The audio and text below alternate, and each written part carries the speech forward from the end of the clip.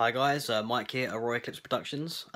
Today is the 31st of December, so it's New Year's Eve, and I'm literally just about getting ready to go out, as I'm sure all of you are too. Happy New Year to everyone for a few hours' time, Merry Christmas, all that type of stuff. It's really important to me to get this video out this side of the year. I was supposed to do it yesterday, it just didn't happen, so here we are on the iPhone again. Hello. Getting this video done for you. So this year, really, in terms of the videos I've put up, has all been about setup, getting hardware, software working together through LAN, all that sort of stuff. But what I haven't done is given you like an overview of the actual room and a kind of perception of the space that I work in. You know, moving into next year, I want to talk a lot more about sample libraries, composing, more screen captured stuff, less setup based stuff. I want to get into the actual work. But I thought it was important to give everyone a look of how I work, what I use, and how I get, you know, the room that I actually sitting in now. I thought it was interesting for you guys and interesting for me to look back on where I was in 2015. So this video to round the year up is literally a walk through the room that I'm in. I'm going to talk you through the various equipment that I've got and what I use to get things done. And I'm kind of aiming to do one of these a year because things change. This is probably the fourth room that I've worked in over the years. So yeah, enjoy it. Don't waste too much time. You know, go out and enjoy yourselves. But obviously, if you're watching this past the new year, I hope you had a good new year. Anyway, I'm rambling. I'll take you around the room, and I'll see you soon in 2016. Take care, guys. Bye-bye. Okay, so let's jump into the room. So there's basically my workstation. I'm just going to close this door behind me. Okay, so what we got? This is kind of where I do everything. Everything is done basically in this room. Should I need to record anywhere else, that won't be done here. We'll go to a recording space to get anything kind of organic recorded. But everything happens here, basically within the systems. So I've got down there, we've got a mid-2010 Mac Pro, and then we've got a Mac Mini 2015. All our iLok keys, some NAS drive and some hard drives.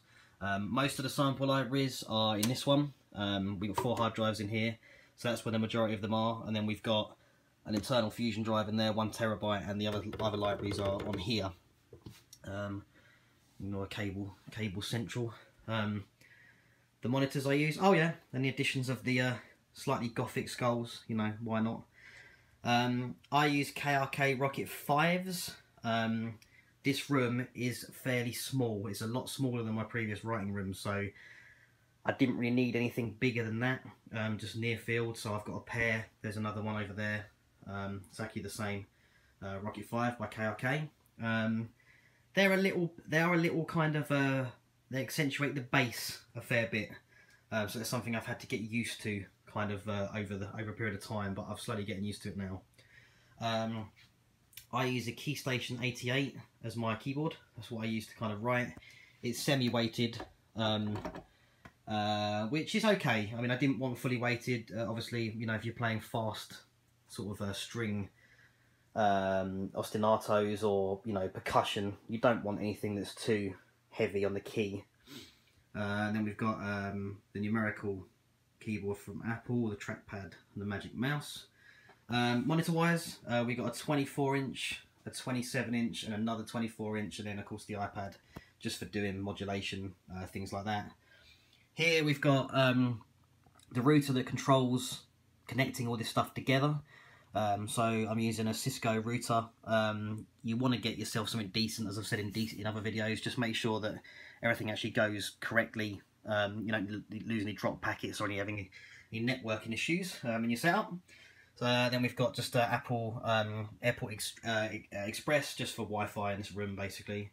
LED strip lights, most important thing, definitely the most important thing you can put in your room. Just gives it a little bit of ambience. You know, if I come back and if I flick this light off, yeah, it just looks quite cool. You know, if you're sitting working late, it's nice to have something a little ambient to go with your room. So as I move round, we've got an Audio Technica mic, just for when I do my YouTube stuff when I'm sitting down, and just recording parts. This arm can basically move and you can manipulate it wherever you want to go, really useful. Another KRK. Then we've got the Boss GT8 pedal set up for the guitar, which I have not used for a long time. Next year I'm looking to kind of get back into playing a little more guitar. My musical journey began as a rhythm guitarist, playing relatively bad riffs from time to time. I was never a particularly great guitar player, but it's something I definitely want to introduce into the scores as time goes on. Console-wise, we've got the Mackie Onyx 1620i. So you've got 16 inputs. I'm basically literally pretty much just using those two. So this one here for the guitar, and then this is for the mic when I record into the computer. The others I don't really tend to use. I bought this kind of when I was looking to record drums, larger ensembles. It's at the moment it literally is just, you know, headphones, those two in, and of course my speakers out, and which all go in through XLR at the back there. Then we've got a vocal shield, a bass guitar, Ibanez bass guitar, and a terrible acoustic that oh look, cobwebs. Yeah, you can see I've played these very recently, and of course, you know, New York, it's got to be done. Here we've got a guitar pick from the guitar. Oh, is that actually going to focus from the Guitar Center in LA? If you've seen Pick of Destiny and the guitar shop there, that's where that came from when I was on holiday earlier this year. Down here, I've made my kind of own DIY headphone stand. So again, we've got Audio Technica headphones there, just if I need to kind of, you know, with of course my fragile tape, you know, really well done. Foot stand, you know, because I'm short. Then coming over to this side of the room, this is kind of my entertainment part of the room. So if I want to kick back and watch what I'm working on, I'll do that here. Again, you know, LED strip lights. Yeah, you can just kick back, Blade Runner there. If you need to watch what you're working to, I find it's good to get away from that. You know, watching a movie kind of when your door's open and you can change stuff, and it's a different mindset. You know, if you're kicking back, having a drink, having a cup of tea, whatever you're doing, and watching what you've worked on, it's a different perspective. It's a more, you're consuming it rather than being in the kind of the creative zone. So I take breaks regularly and basically lie and chill there, watch the film there, and take notes as to what could change or what could be better. In here, this is going to be, God knows what we've got in here. A load of rubbish, basically. CDs, microphones, various cables. You probably can't even really see what's going on in there. Fan for when it gets hot. So that's basically it. I mean, it's not a massively complex setup. Pretty much everything happens within these two computers down here. All my libraries link. That's the other computer going by screen share, as I explained in another video. iPad, keyboard, mouse. You know, there's not too much in the way of outboard. I very much work in the box. I'm looking to add a UAD kind of quad system next year, which kind of, again, takes more pressure away from the computer. A lot of my videos this year have been around that, as you may have noticed.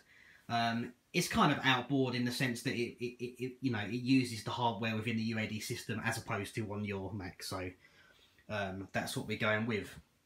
So yeah, that's my kind of my working space. You know, and then here we've got a whole bunch of DVDs and various kind of CDs and board games and vinyl.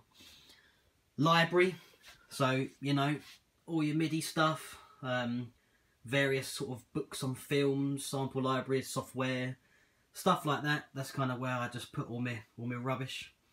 But you know, useful. A lot of these books. This was a really good book when I first started getting into film scoring. These were great for kind of recording, mastering, all those sorts of things. And this is an awesome book. So yeah, that's it. That's kind of a little overview of the room. I hope you guys have an awesome new year. I'm literally just about to kind of shut down for the year and go and enjoy myself. I will sit back down again, actually. You know, why am I still in this view? So, you know, yeah. Thank you to everyone who subscribed and followed and commented and all those things this year. I look forward to seeing you in 2016 for some more videos and some more music fun. Okay, guys, take care. Bye-bye.